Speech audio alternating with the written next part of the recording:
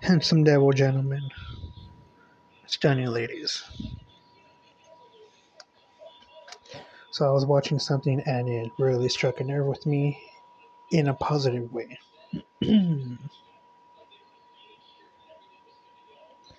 Find What You Love and Let It Kill You by Brandon Spiegel.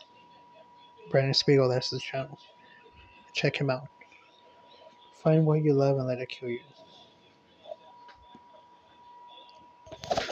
So, during my whole endeavor on YouTube,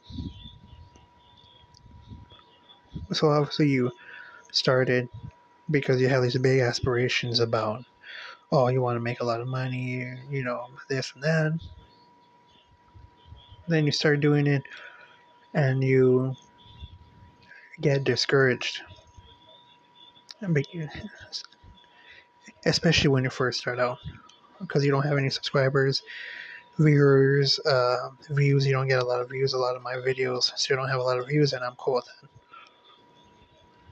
that. So at this point, I don't even care because I love what I do, especially on my other YouTube channels, posting stories, going over topics, political topics, talking music, talking sports.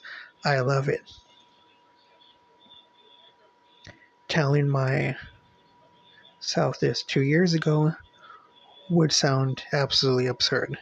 Me, me posting YouTube videos, me enjoying YouTube videos, me enjoying making YouTube videos, talking in front of a camera, me, Mark? Nah, man, you're crazy.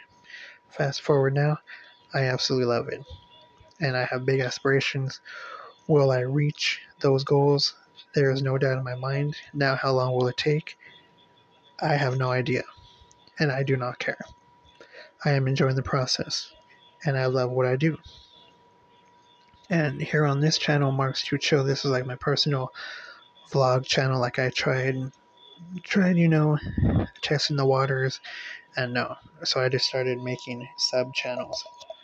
And here, this one is mainly just to have a conversation with you guys and gals, straight up. From here, I will post fitness videos here and there and other things like that, but mainly just like a vlog. Say that 30 times.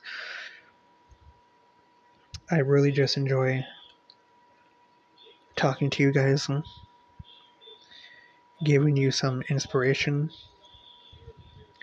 letting you guys and girls know that you're not alone, especially when you're going through absolute garbage, absolute just clogged toilet, dumpster fire times, and letting you know that it is okay and there is a light at the end of the tunnel, so keep going.